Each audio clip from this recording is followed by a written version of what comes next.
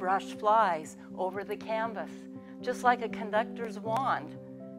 And eventually, it slows down and stops, and you're left with the traces behind, and left with great satisfaction, gratitude, and a reinforcement of allowing for what comes. It may be an accident that you think, but no, you find that it is a working part of the piece.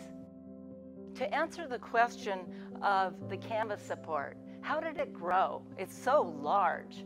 It started out as a plein air.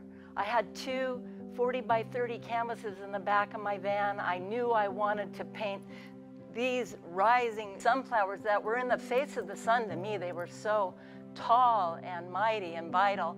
And so I laid them out on the ground. They wouldn't fit on my canvas. And I attached dried stalks to my brushes and painted on the ground. And that is the idea that I came to understand, this unity of life and death, that it's all one energy, and that I needed to allow and grow the idea to show the one from the first two original panels. So I had to find and order up canvases that would help me express on a canvas support this idea.